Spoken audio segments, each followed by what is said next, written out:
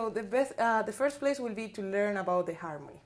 And I will approach each chord as if I'm a piano player, not just playing the scales or the thirds or whatever. So I think the best example I can give you is a tune by Thelonious Monk called Ask Me Now.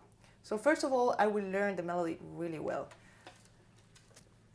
So this is the A's.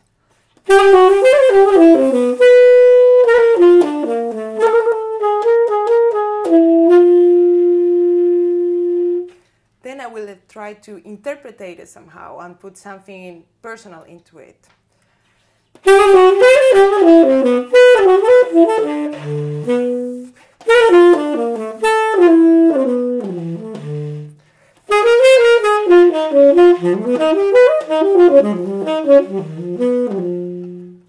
Just an example. And then if I will wanna learn the harmony, which I'm gonna try to memorize, I will try to play each chord and see how they relate to each other and see how can I connect one chord to the next chord, keeping as many common notes as possible. So for example,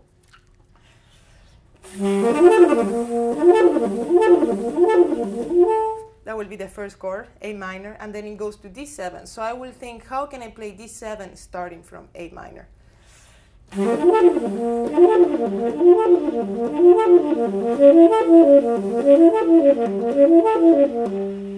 I will add the flat 9, and then I will do the same thing with each chord of the tune.